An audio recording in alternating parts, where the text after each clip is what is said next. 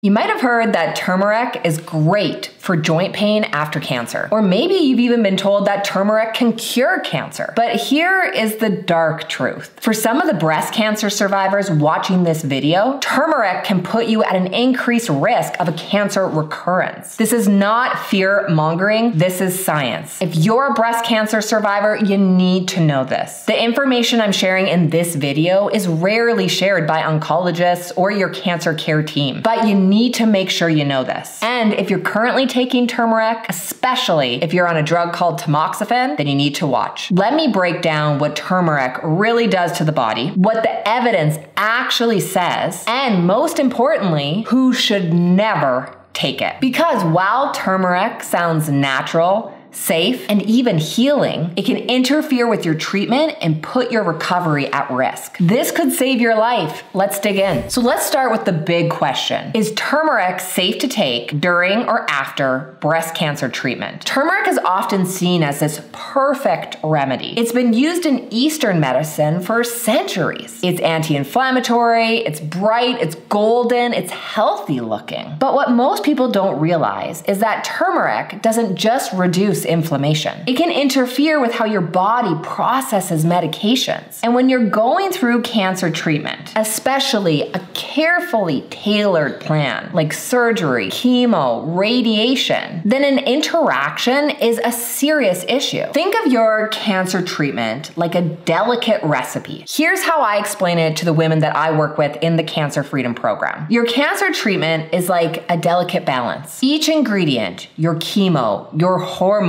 therapy, your medications, the timing of them, it's all carefully measured. And turmeric, it's like adding a mystery spice into the recipe. It doesn't just change the flavor, it can completely ruin the dish. It can make your medications less effective. Or worse, it can increase your side effects and even make your treatment dangerous. So here's what the research shows. Let's get specific. Turmeric can stop your blood from clotting. This means if you're headed into surgery, you're at a higher risk of bleeding. You must stop turmeric at least 2 weeks before any operation. Turmeric can also weaken chemotherapy drugs. It's been shown to interfere with the effectiveness of doxorubicin, cyclophosphamide, or paclitaxel. These are all very common drugs used in breast cancer treatment, and turmeric can make them all less effective. But this is the biggest issue. Turmeric stops tamoxifen from working. If you're taking tamoxifen, you cannot take turmeric. Let me explain. Tamoxifen on its own actually doesn't do very much. Your liver has to activate tamoxifen. It converts it to a compound called endoxifen. This is what actually stops hormone-sensitive cancers from growing. But here's the issue. Turmeric competes for the same enzyme that tamoxifen needs to be converted to the active form. So if your body is busy breaking down turmeric, it can't actually activate tamoxifen. This means that your hormonal therapy, which you might be taking for 5, 7, or even 10 years, that it's not actually doing its job. This could be quietly increasing your risk of a breast cancer recurrence. And it's not just turmeric. Other supplements can also compete for the same enzyme. Grapefruit extract, high-dose green tea, even some medication used for anxiety or sleep. This is why it's so important to have someone evaluate all of the supplements and drugs you're taking. Even if it seems natural or over the counter, it can lead to a problem. Many of my clients come to me after their treatment and they're confused. They're frustrated, they're scared. They want to make sure that the things that they're doing to boost and help with their recovery are actually working. But then I have to deliver bad news that it might actually be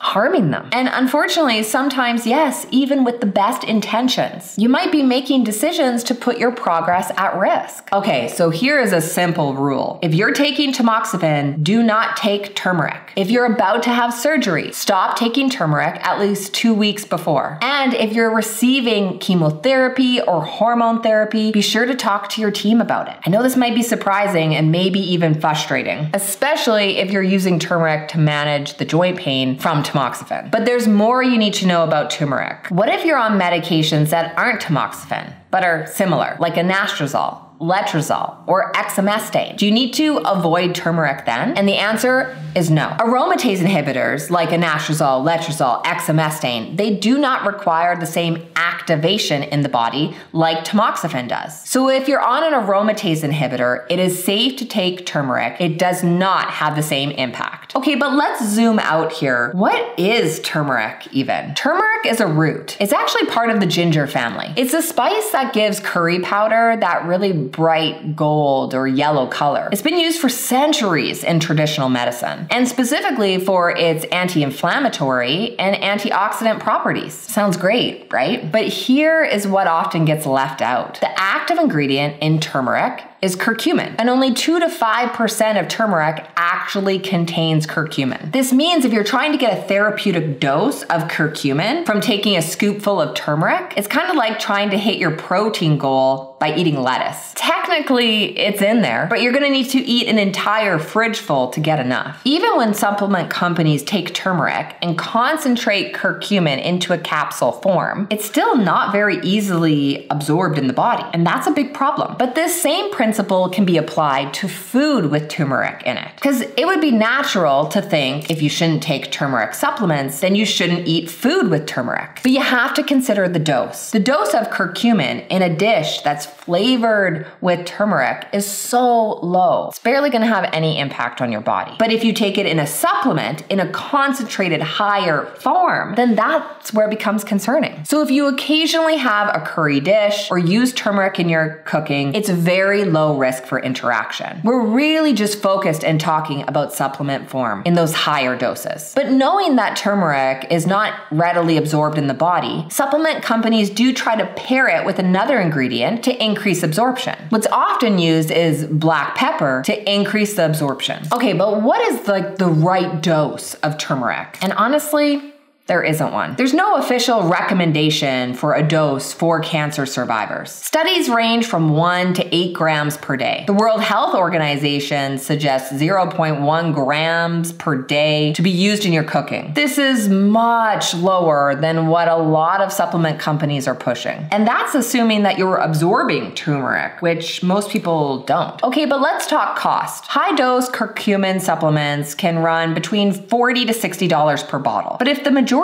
of what you're taking isn't even being absorbed in your body, then it's kind of a waste of money. Okay, but what can you do? Let's get practical here. Because if you have joint pain, then what can you use instead of turmeric? If you're dealing with joint pain, especially as a consequence of your cancer treatment, especially your hormonal treatment, then that can be very frustrating. Turmeric might feel like a tempting shortcut, but if you can't use it, then what else should you do? There are a lot of other options, so start here. Eat a diet that's high in real antioxidants. Blueberries, leafy greens. Include healthy fats in your diet, like wild salmon or even avocados. Keep moving. Just start with gentle exercise every day, like mobility work or stretching. Although it sounds counterintuitive, moving can actually help with the lubrication of your joints and lower your joint pain. Get enough protein. It helps to reduce inflammation and helps to rebuild your strength. Then use science-backed supplements. Supplements like omega-3 fatty acids or vitamin D. These have been proven to help reduce joint pain. Okay, so turmeric, it's not a miracle, but it's not evil either. But if you're a breast cancer survivor, especially taking tamoxifen, you deserve to know the truth because no supplement is worth jeopardizing your recovery and remission. And when it comes to staying cancer-free, you need more than just good intentions. You need a strategy. You need education, clarity, and support, plus a plan that's actually proven to rebuild a cancer survivor's body. Okay, but if you're ready to take the next step in rebuilding your body and your health after cancer, here's what you need to do next. Watch this video here on the best and the worst protein powders for cancer survivors. This is your next most important decision. Click the link here and I'll see you in the video.